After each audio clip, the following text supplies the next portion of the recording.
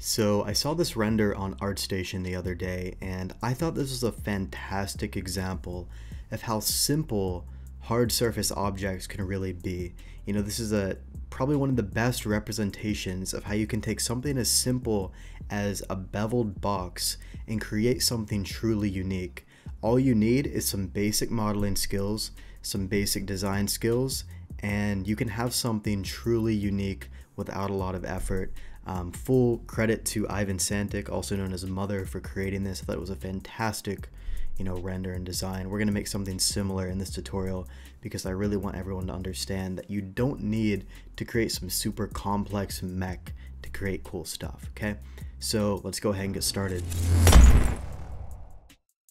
Now, as always, I am going to be going, somewhat quickly through this tutorial because I can't make every single tutorial beginner's tutorial. So if you are new to Blender, just grab our Jumpstart course over on our website. Over 70,000 students have went through it. Tons of people learning from that course. So if you are new, take that course first. It is free, link in the description, and you should be able to follow along pretty easily. So as always, I'm going to be using HardOps and Boxcutter for modeling because life's too short to use vanilla Blender. So we're going to start with the cube. So let's add in our cube here, and the first thing I'd like to do here is scale this down a bit on the Z, and I'm going to go ahead and go into edge mode here, Control Alt click on this edge, and it's going to select all of them. All the vertical ones, we're going to bevel those a little bit, maybe scale this down a bit more, and let's just go ahead and Control A to apply scale just to avoid any issues. I'm also going to go up here and maybe bevel this area, and then we can run a mirror with HardOps, Alt X, and go in that direction. And we're just going to kind of move this around, see where would be a good location for this. Maybe somewhere around here. And what's really important is I'll see a lot of people make shapes, but they don't consider the proportions of the shape. You need to make sure you get in here and really think about how you want this shape or object to be at the end of the day. You don't want it to be too large unless that's what you're going for. So maybe something around here could be good. And we'll go ahead and let me just apply this mirror modifier, Control A, apply the scale again just to be safe, and we're looking good. Okay, so first thing I'd like to do is Alt click here and Alt Shift click here. We're just gonna bevel maybe to about there. And then we can just, you can either mirror with HardOps, or if you have Mesh Machine, it's probably easier to just use the Alt X command with that tool. It'll just be a little bit quicker than using the HardOps tool. So we kind of have something like this. Just kind of dissolve out this edge with Control X. And now we just kind of have a basic shape here. We can right click to shade, auto smooth, and yeah, this looks pretty good. Alright, so I want to add some sort of way to open this, right? Because if this is meant to be like a case or something, we want to open it. So obviously we want to add, whatever object or piece in here kind of opens it, right? So we're going to go in here, let's add in another cube, and I'm going to show you a pretty cool solution to this. So I kind of want to have like imagine here we have like a button here in the middle. I want to kind of have like a piece connecting to it, kind of adding a bit of area up here just for more visual interest. So what I'm going to do, I'm going to go up here into vertex mode, grab this on the X and hold Control.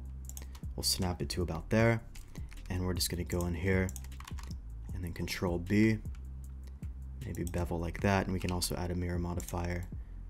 And what I also need to do, or yeah, actually that is what I want to do. I want to go in here, move this down, and just kind of get that corner, this corner right here, roughly overlapping with this area, okay? Doesn't have to be perfect, just try your best to kind of, match it up, something like that. And yeah, this should look pretty good. And then I just want to go in here and then bevel this, and we can just symmetrize that over, and that looks good to me. And now all we need to do, we right click to shade, auto smooth. We're going to fuse this object here to the main object. So select this, shift click this, we're going to run a union boolean, so Q booleans and then union. We can hide that, and then all we need to do is apply If it doesn't work, just go to exact in the modifiers panel, change it to exact, and then we can go here and apply it. And then we kind of have this object here. The topology is probably going to be a mess here. So, you know, basic stuff like this, you know, I will clean up. I'll just quickly press the 3 key with machine tools.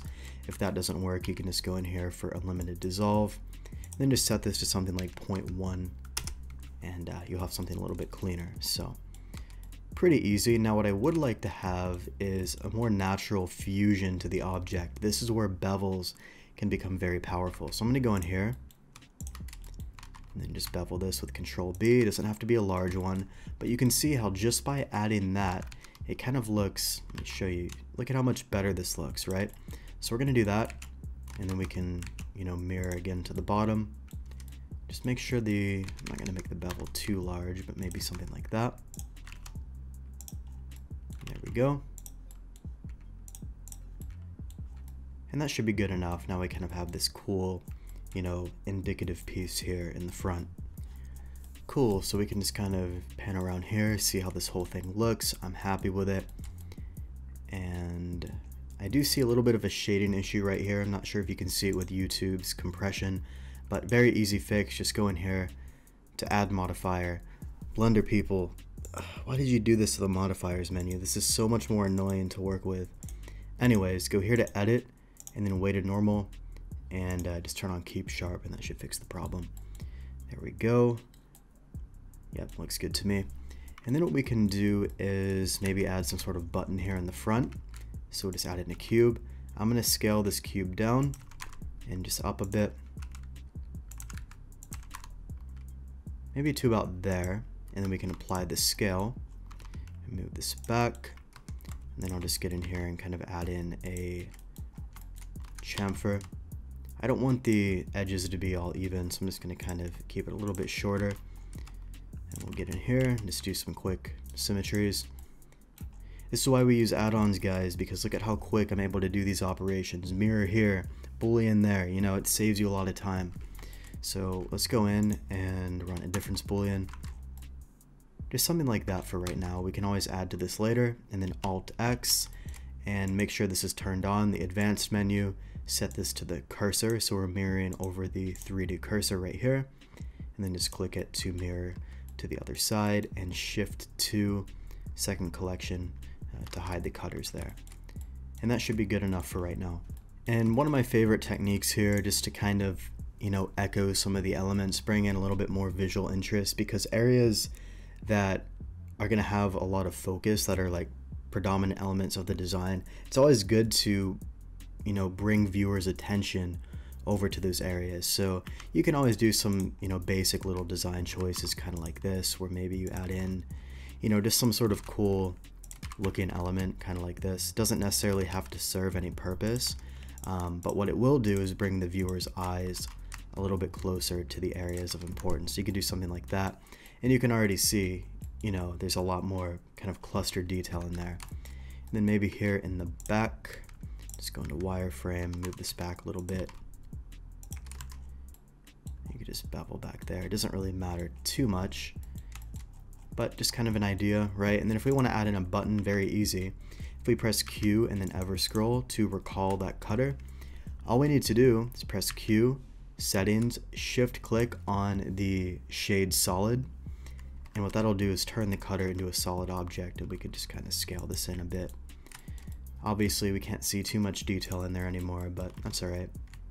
We can just add some sort of button like that, and then just mirror it to the other side. I think we already have it, and there we go, looks good. Alright, so let's go ahead and make sure we have a way to, you know, actually open this thing, right? So I'm gonna do this non-destructively, just using a slice boolean. First of all, let me alt click on this edge. Actually, before I do that, let me show you why I'm gonna do that. So I'm gonna go here and add in a plane, and I'm gonna just extrude this plane up.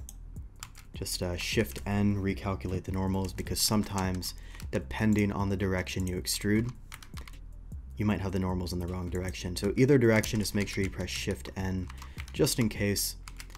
You can always turn this on if you want to. I just keep it turned off. And then shift click here, we're gonna run a slice operation. Now in this case, it actually looked like it worked fine, but sometimes when you have those overlapping, you know, pieces of geometry, it won't work. So in this case, it was all right, but I'm gonna go ahead and Control X to dissolve that out just in case there's any issues. And let me just unhide this object. We'll run a slice operation, and there we go. And then all I want to do, sometimes for some reason the cavity turns off, just go back up here, turn on cavity for the edge highlight, and then we're just going to select these two, Q and then bevel, press the N key to turn on the hard and normals, and just make this a very slight bevel. If it doesn't pick up over here, no problem, just press the A key. Let's make sure we get both of them. Just press the A key to adjust the angle a bit, move your mouse. And okay, I know the reason this isn't working. This has to do with the weighted normal keep sharp turned on. We're going to turn that off. That still didn't work. Interesting. Let me undo that and try it again. It must be some sort of weird thing. Let me press the N key.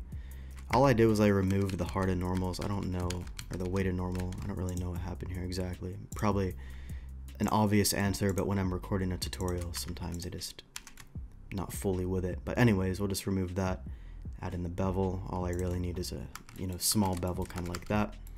And yeah, that looks good. So now we basically have something that indicates this hatch can be open. You know, you press a button, it opens, and this is really how simple things are, guys. The next thing I want to do is add in a little bit more, you know, excitement to this object. It's a little bit dull, very angular. So, you know, you could always do something like, let me dissolve this out real quick. You could always do something like, you know, a bevel here on the top. You could do something like that, or you could even do a smaller chamfer and then add in a bevel that way. And maybe add in, you know, right click to mark sharp and just kind of play with it, see, you know, what different design elements you like. Now, I personally think I'm gonna go for just a straight up bevel, kind of like that. I think it looks a bit more natural. And I'm just gonna do these both simultaneously. So the bottom and the top. And let me actually do these one at a time. So Control B, and then you can just copy this width, Control C. And then when you do it to the bottom one, you can just paste that in, Control V. So that way it's nice and even. Yeah, it looks pretty decent. Cool, so how about we add in a little bit, you know, less material here on the top. Maybe we could add in, you know, a similar indentation. So let's go in, let me tab into face mode, select this face, and we can press Q, booleans, and then selection to boolean. And we just kind of move our mouse in a little bit. We click, we can just kind of move left and right. That looks good to me. And let's go ahead and apply the solidify modifier. And all I really need to do at this point is just maybe scale this in, add in a little bit of visual interest. Hopefully not lose my voice today or my brain because of the way I'm seem to be communicating this video. Anyways, that looks kind of interesting actually. It's not too bad. We'll go ahead and ever scroll it, and let's Alt X to mirror that to the bottom. And then same idea, Control minus, or just run a difference boolean, doesn't really matter, same thing. We're going to kind of get that same detail there on the bottom. And just by adding that in, now we have a little bit more, you know, visual interest. Kind of, we're breaking into the empty space without breaking into the empty space. It's a weird concept, very intuitive feeling, but we added more detail without distracting from the main detail, which is pretty cool. Now, someone who's making like a physical object that's going to be manufactured, you know, could go on tangents about, you know, this much material needs to be removed, or, you know, different design reasons. I'm just trying to make a fun tutorial for you guys, so I'm not going to go, you know, super technical with anything. I just want to showcase some design choices I'm making and kind of explain why I'm doing that. So I'm happy with this. It looks good. No complaints. Now, eventually what I would like to do, I'm not going to do it right now, but I'll show you just so you have an idea. I'm going to go in here, I'm going to add in a plane, I'm going to rotate it and scale it up. Extrude, same idea. Eventually what I want to do is add in a detail kind of like this on the top, because what this is going to do is it's going to bring in some additional focus to this area. It'll also make it look a little bit more visually appealing, a bit more of a hard surface design, and just really bring all the focus in here while kind of breaking into the empty space a bit more.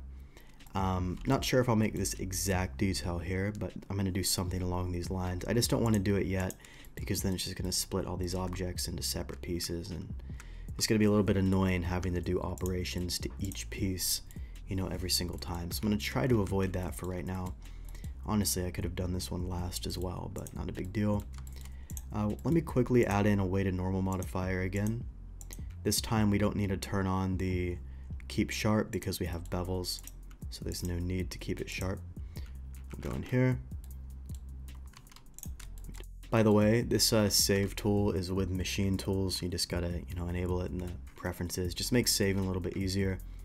You don't need to use it though. And machine tools is free, so you have no excuse to not get it. But I think the higher tier versions, like 10 bucks, I'd just snatch the $10 version as well, because you're gonna be using these tools all the time anyways. So this looks good to me. We don't have to go, you know, super detailed on this either. We can just make some very basic, you know, additional elements in here and then kind of call it a day. And we could add in some additional tertiary elements. You could either do this with decals, which I always recommend, or if it's something a bit more physically engraved into the object, you could always just go with a physical detail. So I'm going to go in here, rotate this cube 45 degrees, G, Y, Y, and kind of go in here, scale this up a bit, Control A to apply scale, and then I just want to go in, run a difference boolean, and then just add in, you know, a bevel. We can create kind of a small detail like this, and then literally just mirror it to each side. Now if the mirror is oddly positioned, like in a direction, it's going on the local rotation, since it's rotated 45 degrees, so will the mirror axis. Just change this here to global on the advanced settings. Again, that's Alt X, turn this on, change this to global, mirror, mirror, Shift 2, and then you're done. A little bit big for me, so I'm going to scale this down. Still slightly too big. If you have like too large of an object here, it's just going to overpower the main portion of the design, so you want to be careful. You don't want to do anything, you know, too distracting, I guess you could say. So that looks alright, it's not bad. Doesn't really have any heavy significance, it just looks cool, kind of elevates the design a bit. And then Alt X again, and we just have to run a difference boolean here on the bottom as well. Cool, so that looks good to me. And then like I said, I want to add in some sort of detail here through the middle, so let me add in a plane. Can rotate that plane and then just extrude this, and we could maybe add in a slice operation, or we could even do kind of like an outset detail. So what I'm going to do, let me delete this. How about instead I add in let's go into edit mode here. Now we're going to actually use a blender symmetry. I'll show you why. If I go to mesh and then symmetrize, and we're going to do the y-axis, it doesn't really matter which one, negative y, positive, it doesn't matter because both sides are the same. But by doing that, you're going to see we have an edge here down the middle. That'll automatically kind of add in this detail here. Now before I do that, let me undo that and apply, which boolean is it? It's one of these. Let's apply this boolean, otherwise it's not going to, you know, cut all the way through. So we'll apply that boolean. That looks good. We can do the same thing down here. We just apply this boolean. Cool. And then same idea, mesh and then symmetrize. And then we can just go in, Control B, add in a very, very small one segment bevel. Control C to copy that width, and then E to extrude, escape, and then Alt S. Kind of make like a outward design if you wanted to do that, and you could also just do a basic, you know, inward design if you wanted to have a little bit more physical kind of a separation there. It could be pretty cool. And another thing you could do just to save time is delete this bottom piece, Alt X this one, and then just call it a day. But for some reason that's not lined up the way it expected. So how about we just go in here, we'll do the same thing, symmetrize it, Control B, and then just paste in that old width value. E to extrude, right click, and then Alt S. Just kind of eyeball that one.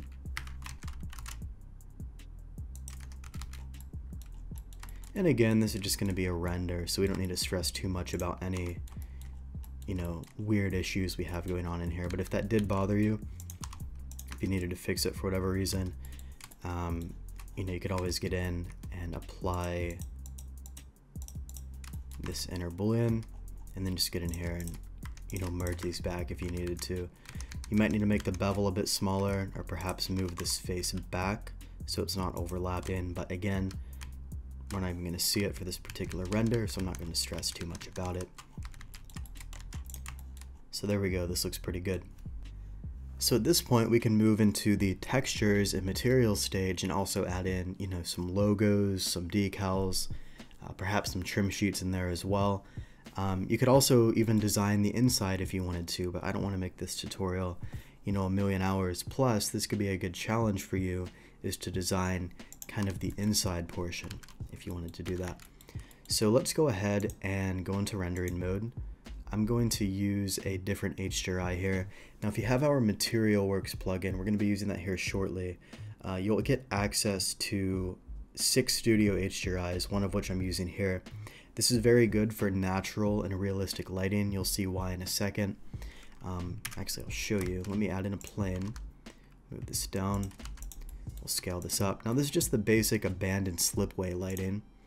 And if we just go here, let me open up one of the studios. We'll just go in, maybe use the, let's go to the gun gradient one. This is a lot more natural and realistic lighting. This is kind of something you'd have in like a studio environment. But the best way to see this with some, you know, actual materials here. So let me go ahead and Control A this plane. This plane is going to be very important just for, you know, basic rendering purposes. This thing needs to sit on something, it needs to have a floor. And of course, I'm going to be using Materialworks. Now I just need to plug in my library real quick since this is a new Blender. You can purchase Materialworks on our website at blenderbros.com, and it just has a brand new update as well with full edgeware control, and I'll show you that here in a second. So we're going to go in, we're going to add in maybe a floor. And we have a few different floors. We have, you know, the steel floor right here. So you could do something like this, a little bit reflective. You could always, you know, play with the slider if you needed to, drop the metallic, whatever. We also have quite a few other floors you could use here. This is one of my favorites. It's kind of this, you know, interesting, like crosshair type of floor. And I'm just going to go into the transform menu and just rotate this 90 degrees. Just so, or not 90, maybe like 45. And just add in a little bit of, you know, dynamic elements to this. And if you're an orthographic view, it's going to look a little bit different, so just make sure you play with the rotation if you need to do that. But this looks pretty good. So maybe something around there. And then for the actual object, I'm going to add in some sort of plastic here. So maybe, you know, this ultra rough plastic could look pretty good. We'll add it to there. We'll add it to here, and then also to the button. And if we scroll in, we have this really, really nice kind of bumpy effects, like an actual plastic. This is much better than a Blender material, because a Blender material would be very boring with not much, you know, excitement going on. And now we kind of have like a much more natural set of maps there. So already this looks a lot better. Now I'm sure you probably want to add, you know, logos and cool stuff like that. We'll get to it, you know, don't worry yet. But the first thing I'd like to do is rotate this HDRI a bit more. Let me go into the shader editor. Pretty soon we want to add this directly to the plugin, so that way you can rotate it in there without having to go into the shader editor. But for now, you just have to go into the world tab in the shader editor and rotate it this way. It's not really a deal breaker. We'll implement that update at some point, but for right now, let's just find, you know, a good lighting position. I should probably turn that off. Doesn't have to be perfect right now either. We just kind of want to get in and just see, you know, which angle kind of looks the best. This isn't too bad. Bit dark on the side, but we can easily fix that with a reflector. So let's close this for now. We can always adjust this again later.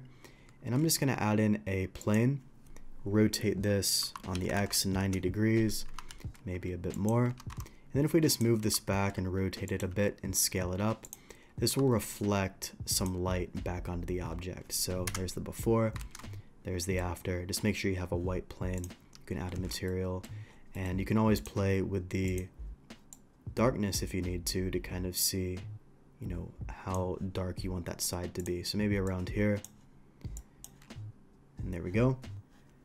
And this is going to look a little bit boring right now. Like, admittedly, if we look at this scene, there's not too much going on. It's pretty boring, looks fake, it doesn't look good. This is why wear and tear is so important, and this is also why we built this into Materialworks, and you're going to see why.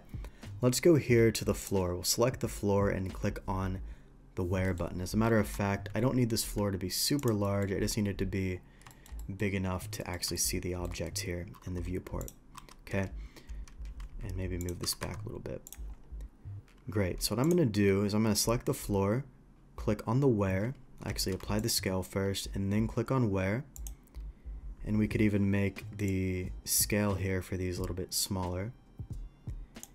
And if I go to this drop down under wear, what I can do is maybe add in some sort of smudges. You can't see too much right now, but if I add in these smudges and just kind of adjust the scale here, maybe adjust the strength, now we kind of have, some wear and tear and some smudges here on the floor. This is something you'd see, compared to a super clean floor like that. So we could add in some smudges, save the scene.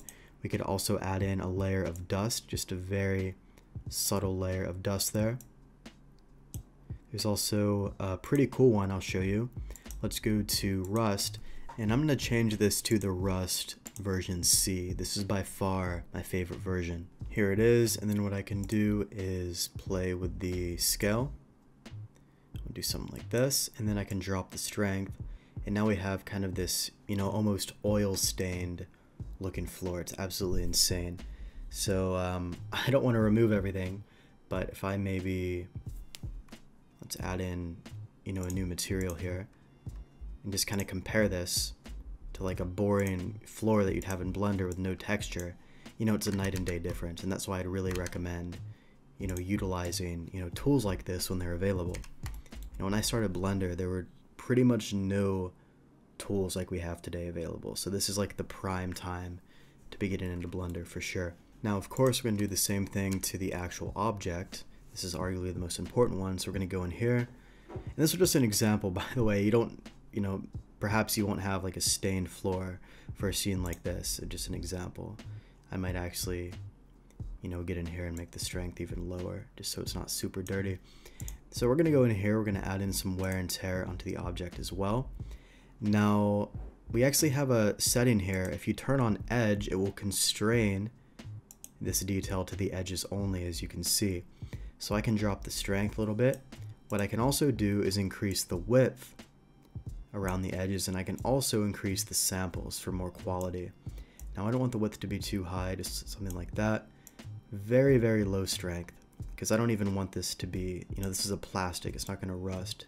Just maybe a little bit of wear and tear there, just to indicate, something. You can't even tell what it is. That's kind of what I'm going for. Very, very low on this detail. It just needs to be subtle. And then I would definitely add in some fingerprints. So we can go here to smudge. That looks good. And then just drop that. The smudges are by far my favorite ones because it just looks the most natural in my opinion.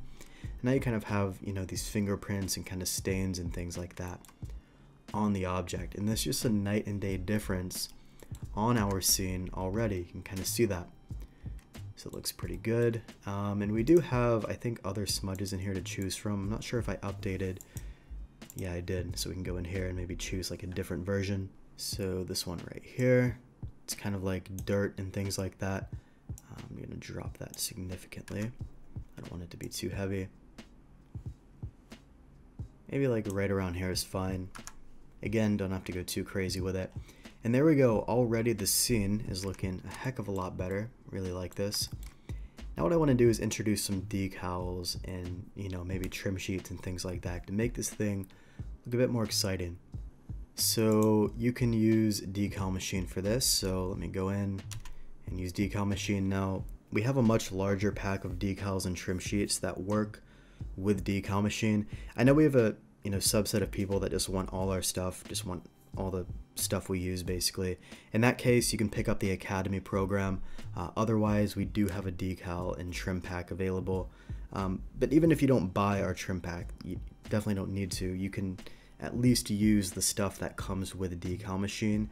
But if you want access to even more stuff, pick up our pack. I mean, it took us literally months to develop all these decals, and we have way more than what you see right here.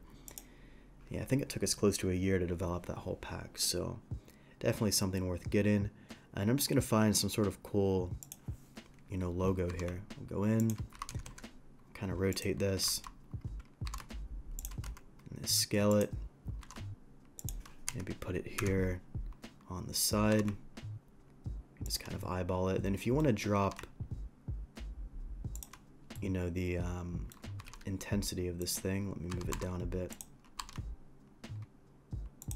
What you can actually do is go in here, go to the materials panel, turn down the alpha a bit, put that to like 0.2, and then you can always get in and project the decal onto the object. For some reason I get these Python errors. I think it's some issue with my Blender, not something you would run into, but it's still projected, so don't worry about that. And yeah, there we go. So this is the scene so far. I haven't even added in a camera yet. How about we do that now? Shift A, camera, view, align active camera to view. I'm not going to make this camera perfectly orthographic, but maybe we could do, you know, 135 millimeter, which is almost like close enough to an orthographic that we would want, and kind of zoom this in, reposition it. And we can always go in here and turn off the render region and just try to find, you know, a good spot to render this. This thing looks really good. I'm happy with that. And you can kind of go around here. And maybe we just add in some more decals here. So perhaps there's a button on the front. I could utilize, I don't even know, something like this. Right, this just saves us a lot of time from modeling that would otherwise, you know, take us way longer than necessary. So I'm going to go in here, and I also need to match the, again, I don't know why Decal Machine's having a fit with me recently. It's literally just this blender. Something's haunted with this blender. But it almost worked. Let me try that again off camera. There we go. Very, very strange, but I got it working somehow. Also, if you need, I'm just going to slide this into the video, if you need to nuke your Blender, just completely remove everything, if you're having all sorts of bugs and weird issues and just strange behavior all around with Blender, it's probably time for a Blender purge. Ryu made a video on this like 3 years ago. Watch that full video. You can't just uninstall and reinstall Blender. You have to go into the file structure, delete everything, uninstall, reset the computer, reinstall. And I do this once every 6 months or so. It takes you 10 to 20 minutes. It's not a long process. But if you have any weird issues you've been encountering, or you think your Blender's haunted, do this process. I'll put it on the screen here and put a link in the description. Anyways, I got that sorted. And this thing is looking pretty damn good. I like this. Maybe we could put something here on the top. Maybe just some sort of decal here. Again, I don't have my full decal library installed right now, but that's okay. Now I can always go in and reinstall those later off camera. I'm not going to waste the time. But you know, I could go in here and add in one of these decals. Are actually this is an old pack. I don't think this is even available to the public. This is just one we made years ago. I don't think it looks super interesting, if I'm honest. But what I'm going to do is go in here and drop that alpha a bit. This is Not very good. Maybe something more triangular. I don't know, these could be kind of interesting. And then all I would need to do is drop the alpha, and you're gonna see it's kind of going over this cut right here. Not a problem. Literally what I can do is just add in a cube, scale this cube down, kind of like that, and then just run a boolean on it. It's not rocket science. We just get in here, you scale that up, literally run a boolean on the decal. Yes, you can do that. It is definitely allowed, and now it's kind of cut through. So I don't know if I can show the before and after. Let me select it. See what I mean? This makes it look a little bit more, you know, professional there. And this is still a bit heavy, so we'll put the alpha value down to like 0.1, so it's very, you know, very subtle. I don't know, nothing exciting, but it's something. And notice how just by using a little bit of textures, a little bit of good lighting, you know, something very basic like a reflector, and just some wear and tear really elevates how this entire design looks. One of the things I hated most was having to render a really boring image, just super unexciting, nothing cool about it. And then I'd have to go into Photoshop, and then I'd have to add in the wear and tear and the grunge manually, and then sometimes it would look fake. It was annoying. So, you know, fortunately Material Works solves all of these problems, which is why I'd really recommend, you know, you pick it up. You know, it's our product, of course, but we made it for ourselves because we needed it. So we know it's good. But you can kind of see, you know, just how much better this scene looks when you have these types of things added to your objects. It's just a night and day difference, and this is what is important if you want, you know, a good design or good portfolio. Now, homework for you is if you want to keep expanding this design, feel free. Go in, add some more detail, maybe make an inside portion to it. Do whatever you want to do, and kind of expand this model a bit, but I think I've shown you enough here. So now what I'm going to quickly do is render this, show you some very basic post-processing, kind of how I do that, and then we'll kind of end it there. So to render this, I always render, if it's 16 by 9, I do 2560 by 1440, and then we'll just set this to, actually this is all fine. We don't need to do anything else. All we need to do is go up here to render image.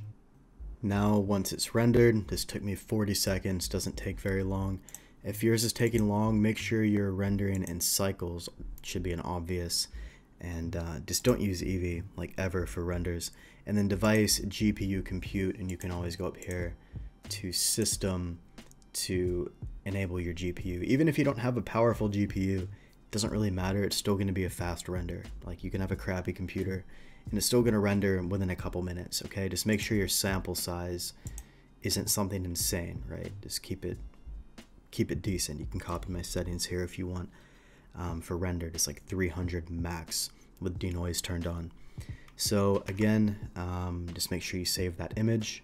Go up here to image and then save as, and I'm going to save this to the desktop. You can call this whatever you want. I'll just call it image. And then just save this as a TIFF file. 16-bit RGB is fine. We click on save.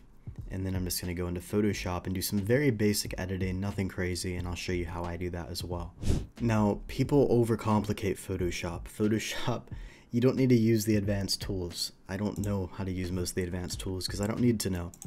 All you really need to do is take this layer, press Ctrl-J, so that way you have a backup.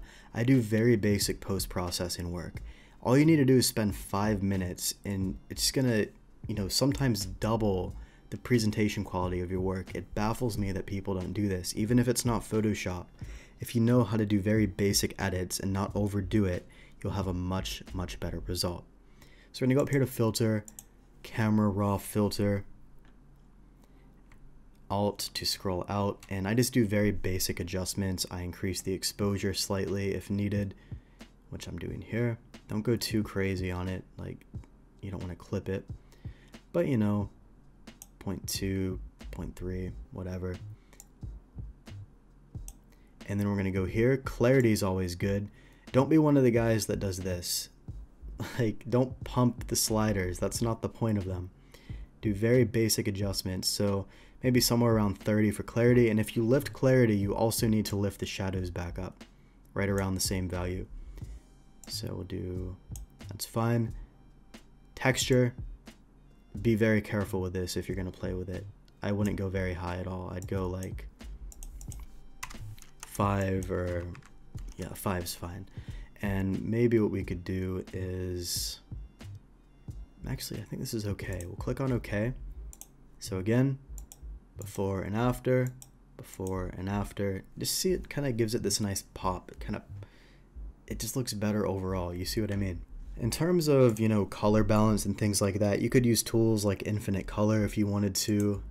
It doesn't matter too much. You could always use like, I forget where it is. It's down here, and it should be called Color Lookup, I think.